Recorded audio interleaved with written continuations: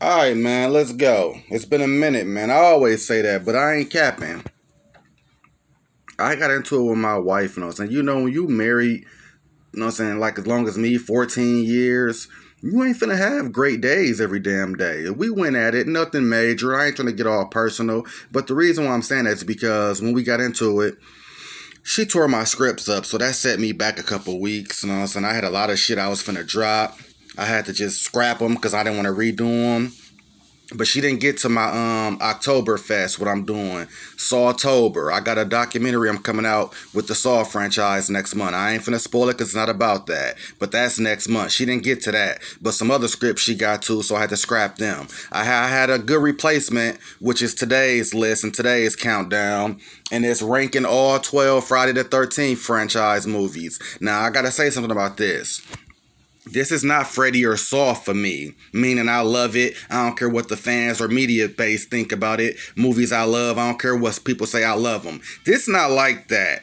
I never really was a big Friday the 13th guy. Never was a big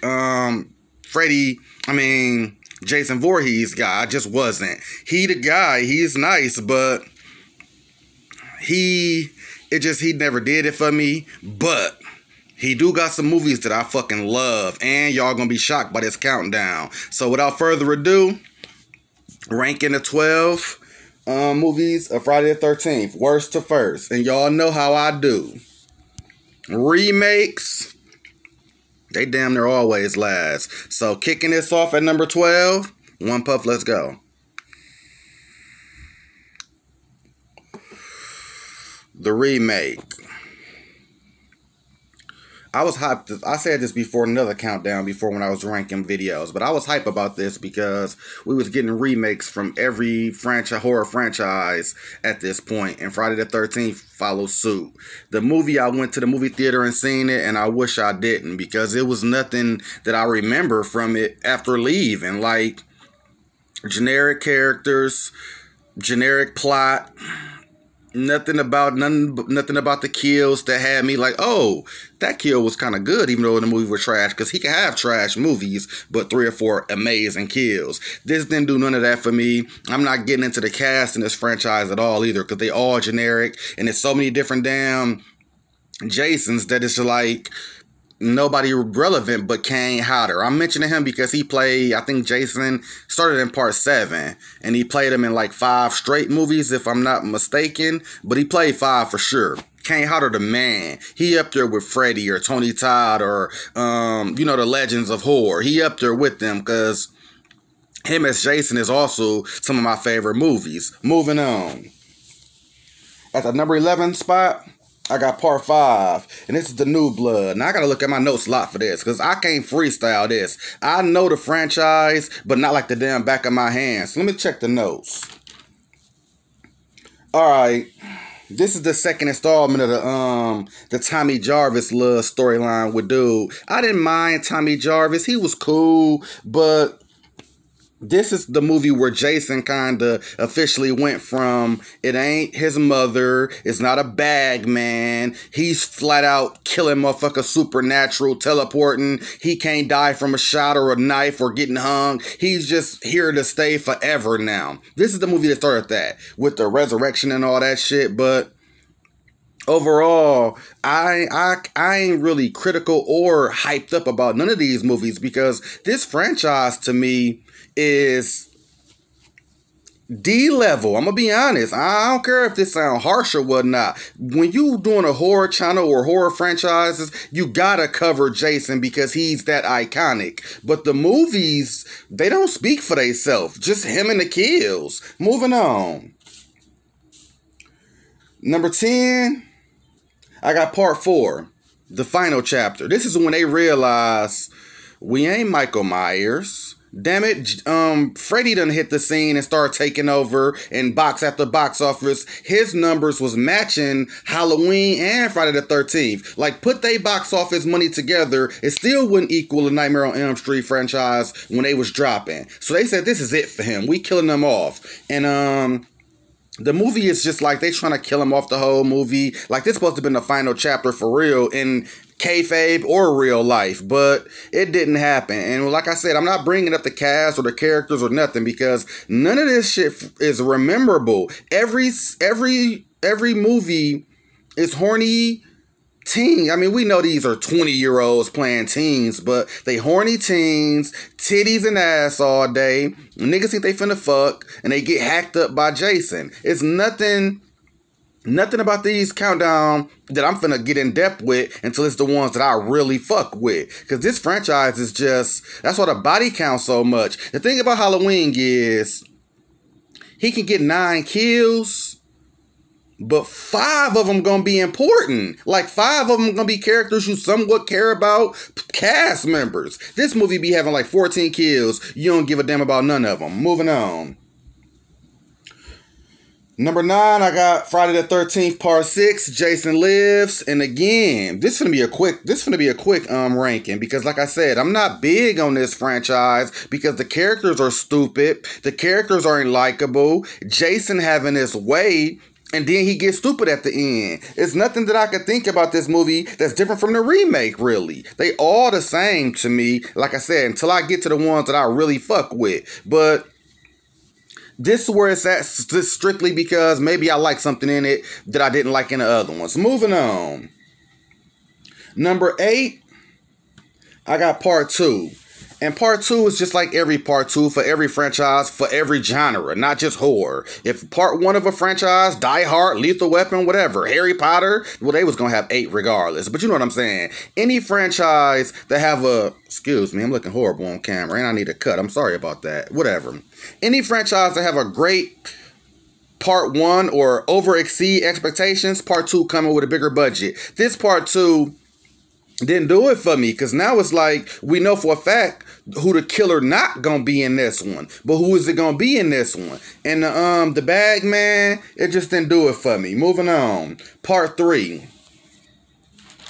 Now I kind of getting into the ones. I ain't going nitty gritty. My catchphrase that ain't caught on yet. This ain't nitty gritty because these movies is just a little better. Like the best movies is just a little better than the worst ones, but Part 3, I did write a few notes, and it's key because this is when the hockey mask was introduced. They knew that bag shit wasn't gonna work. That's like a 70s slasher kind of movie.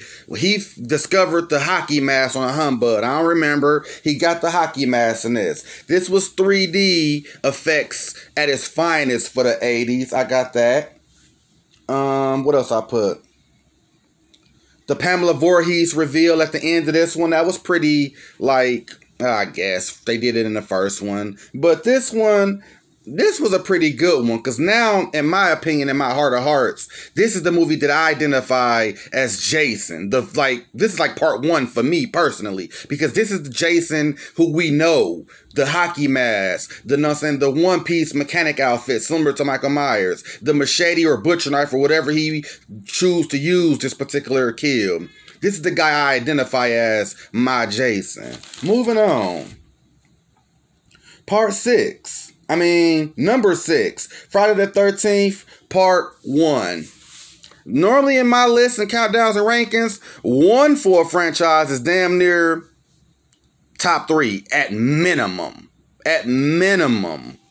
I just did a recent countdown. My mind ain't going right now. I just did a recent countdown where that number 1 was actually number 1, and I think it was Halloween, if I'm not mistaken. Maybe I am. Check my old videos and see which one I have for my ranking countdowns. But yeah, number 1, I got this at number 6 because it's not scary at all. It's not. I like the music.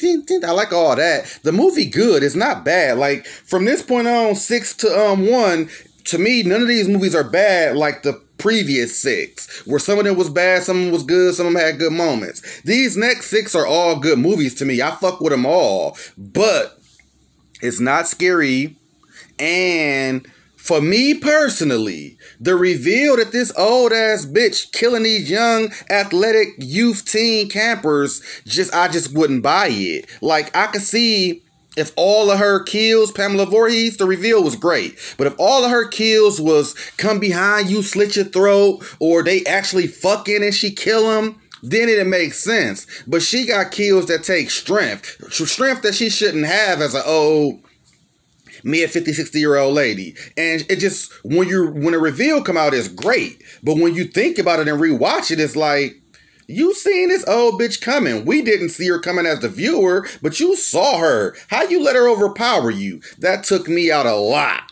And I'm already not a huge ass Jason guy. Moving on. Number 5, Jason X. To me, the body bag, the sleeping bag kill is the franchise's staple #1 kill. That's like the reverse bear trap in Saw franchise. The sleeping bag is iconic, legendary, I get it, but he fucked that up in this. He had the double sleeping bag kill, banging a girl in the sleeping bag against the other girl. That was a higher level to me. Secondly, the cryo mask freeze, where he put the lady head in the cryo mask and froze her out and busted. Then the crazy Jason X with the mechanical face, best mask. He going hard in this. He got some people in there that shoot him down before he even become the Jason X. But this movie good as hell. They couldn't do nothing else with it past the first 9 movies but go to space. This movie good as hell to me. It's cheeky. It's look cheap at certain points. But when I was watching this, I don't give a fuck what the diehard Jasons who know more about it than me have been watching it from the beginning. I like this one a lot more than what people would normally say. And that's why it's where it's at. Middle of the pack for me, closer to the top. Moving on. Number 4. Jason Goes to Hell. Normally when I be having controversial lists, I know it's controversial because I think it's controversial, and I agree. The majority of a diehard fan base or stan base won't see it that way. So I say, don't shoot the messenger, don't kill me, but I got woo-woo. Because I know it's kind of controversial, and I agree. With this, I don't give a damn how nobody feel with this countdown or less. Because like I done said 2 or 3 times, and I ain't going to say it no more. I never was a big Jason guy. I never was a big Friday the 13th franchise guy. So the way I like the movies is different from other people. Completely. I know a lot of these movies trash, and I don't care. But the ones I like is the ones I fucking like. And this motherfucker, he going hard in Jason Goes to Hell. And the thing people hate about it is it's not Jason till like the last 10 minutes. But I like that aspect. The movie start off where they like, all these years of these bodies he done collected for Crystal Lake. Let's set him up for one kill and kill his ass and try to do some research. I thought the military would have been done some shit like this by now. Instead of trying to rebrand Crystal Lake or make it a new name or erase them from the history or something. Like, let's take care of this and see, are these final girls and boys crazy? Or is this really a mad entity that can't die? So I like that aspect of his entity and his soul and his heart being transferred. It got a look goofy with basically the knife of Damballa at the end and all that shit kind of lame. But the movie good as hell to me. And it still got Kane Hodder. If you got Kane Hodder in it, you gonna already be over movies that don't got Kane Hodder. For me personally. Moving on. Now we in the nitty gritty. Now I can honestly say we in the nitty fucking gritty. These movies are the movies that I like compared to like other franchises. And we're gonna start with Friday the 13th Part 7. My nigga Kane Hodder. I call her the Carrie girl. This is the New Blood. This is the first movie in the franchise history that I felt we got our Nancy here. We got our Andy Barkley here. We got our final girl who really legitimately can fuck him up. Like, she teleporting. She mind fucking shit. She got the chandeliers coming down, the rope wire choking him. Like, she ain't a bitch who fucking and get slashed or not having sex and survive just because of that reason. She actually coming at him with physicality. Shit that he ain't never dealt with. The movie is just like all the other movies as far as the other aspects. It's 8 or 9 beautiful men and women, teenagers getting slashed up, separating. 3 niggas get killed. They say, hey, what happened to John? I don't know. He's at the boat side. They go to the boat side, John dead, and then Jason come out and kill them. We know the storyline. I don't care about that. I just like the final girl because she was the best out the franchise to me. It wasn't no she surviving Final Girl just because somebody gotta survive as a Final Girl. You could physically see she a fucking weapon. Smoke break.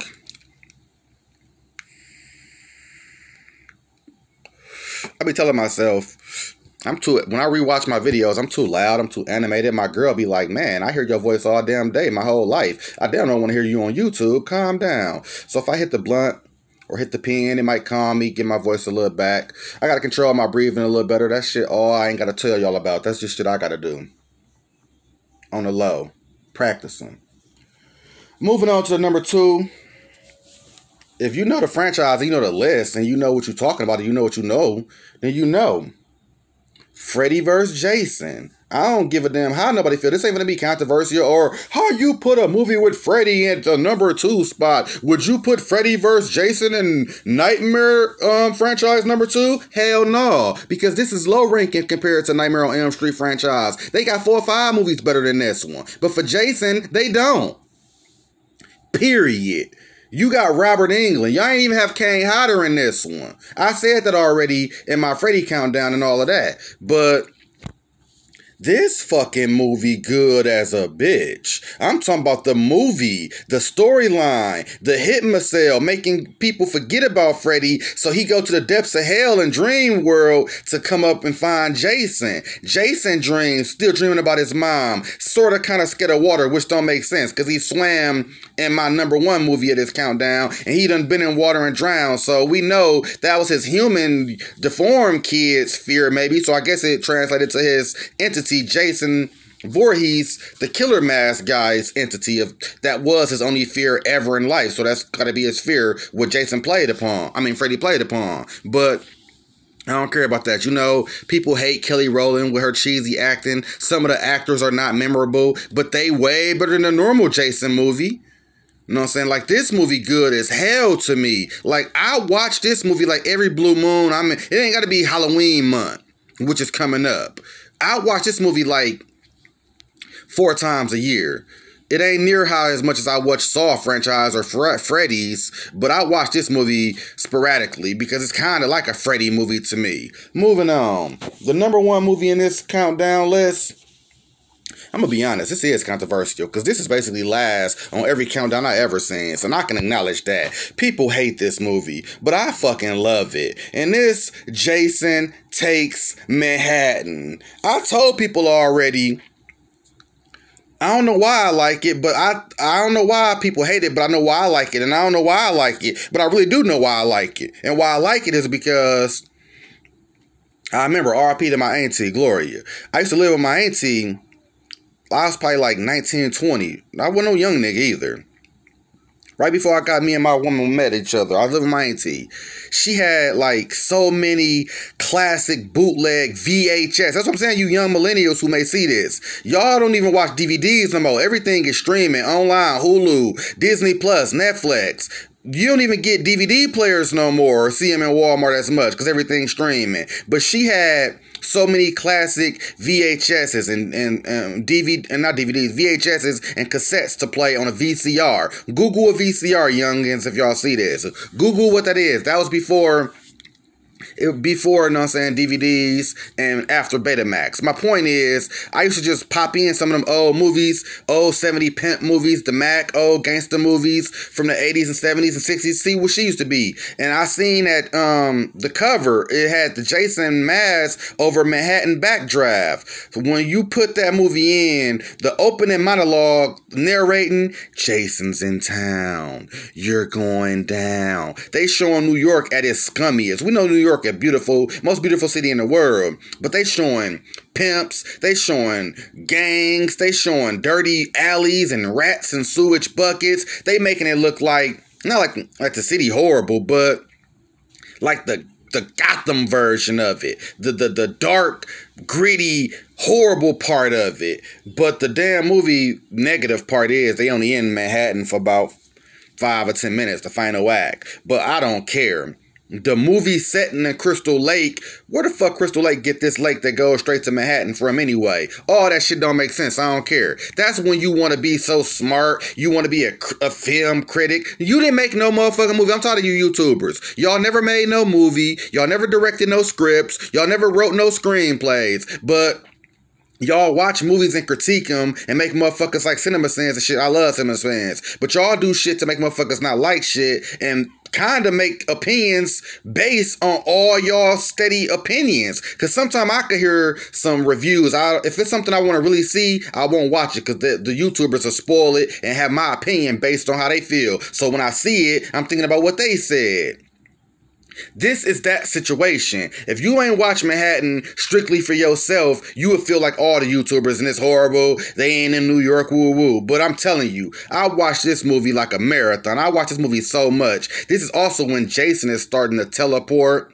He getting mad kills. He vicious. He ferocious. He ain't got no chill. And I'm telling you, that's why I think this is number one in my heart. Because all the other movies I've seen them, here and there, Blue Moon, whatever it may be. This movie I had full access to. And I used to pop this motherfucker in for no reason and just watch it. And it never was boring to me. It always was good to me. And that's where I'm going to end it. I'm not finna go deep on some more other shit. Because like I said, Jason is cool. He's top 5, no doubt. He's the guy. He got probably the biggest body count ever. But it wasn't my cup of tea. Overall, he iconic. He legendary. I respect him. If he come out with a movie tomorrow, I'll go see it. But until then, Zeezy the King. I'm out.